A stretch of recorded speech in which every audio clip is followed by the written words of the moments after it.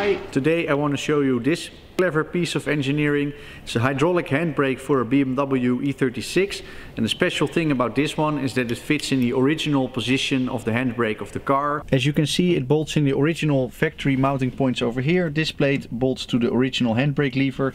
If you pull the handbrake, the ingoing rod, which is adjustable, controls the hydraulic cylinder, locks up the rears, so you don't have to drill any holes or weld any plates on your car. If you have a nice car, let's say an M3 that you occasionally use for drifting, it's completely reversible. If you modify the center console a little bit, it's completely stealthy, so that's very nice. If you use the original pipes that have the original handbrake cables in it, you can make it a complete stealthy and reversible setup, so I think that's pretty nice.